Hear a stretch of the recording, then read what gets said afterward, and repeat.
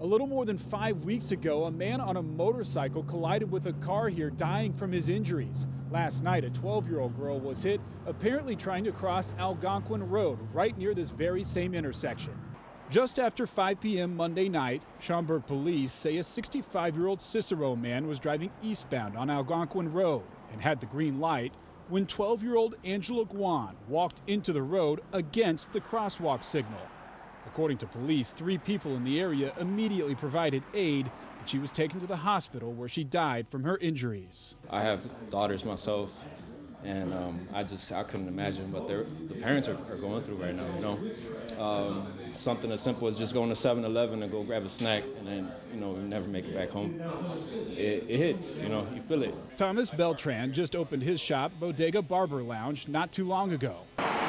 And already he's witnessed the scenes of 2 deadly collisions just steps away from his business. It's very dangerous.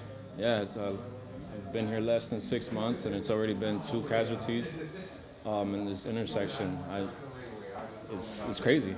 Community Consolidated School District 15 released this statement to ABC7. Quote, "Our District 15 community is heartbroken by the devastating loss of one of our 7th grade Plum Grove Middle School students who was tragically struck by a vehicle in Schaumburg and heartbreakingly did not survive.